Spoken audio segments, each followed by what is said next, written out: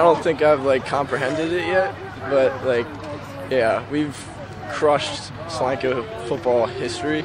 So I mean, to move on is truly a blessing, and it's a tribute to our hard work. My big run, that's all the line. That's all the line. They did an amazing job. And the backs, they blocking was like crucial. Robbie did a great job. We pounded the ball, and yeah, our conditioning and our weight room work that's what I contributed to.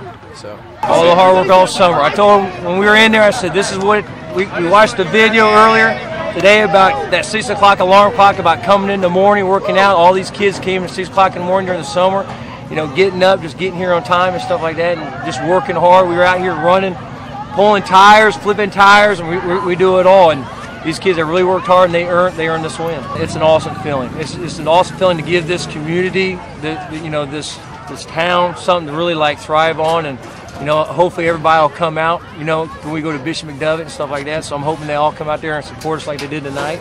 Like I said, it's a great feeling. It's a great job from the district office all the way down to the administration, to the student body, to the players. It's a great feeling. So it's going to be a road trip. Our kids are going to be excited. We're going to work hard in the weight room.